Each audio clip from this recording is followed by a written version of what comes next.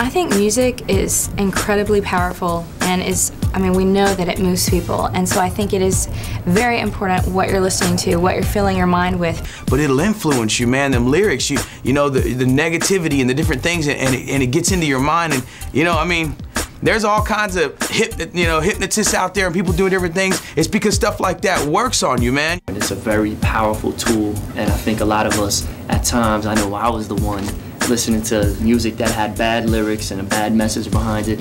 I'd be like, but Mom, I'm just listening to the beats. And people that say, well, I just listen to the beat. Well, you can't just listen to the beat, because you have 2 ears. So you're gonna catch everything else that's said too. But I knew all the words, because subconsciously it gets in there.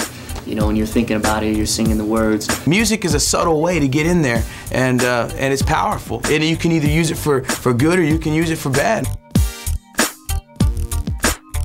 The music you listen to is almost comparable to the people that you hang out with. Meaning, if you're hanging out with somebody who's always negative, always cussing up a storm, always chasing after this and that, well, obviously, most likely it's gonna rub off on you.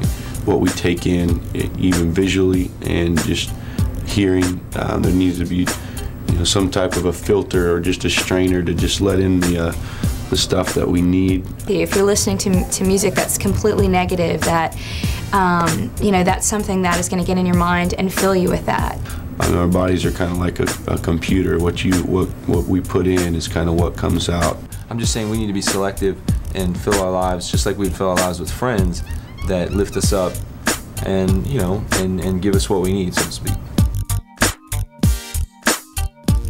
Music is very influential, and it's important that we listen to godly music, not secular music. It can make you angry or make you sad or make you happy. Music does affect us, so if you're putting positive things in, you know, music that's positive, that has, you know, Christ-centered, you know, it can make a big difference in how you feel that day and how you act.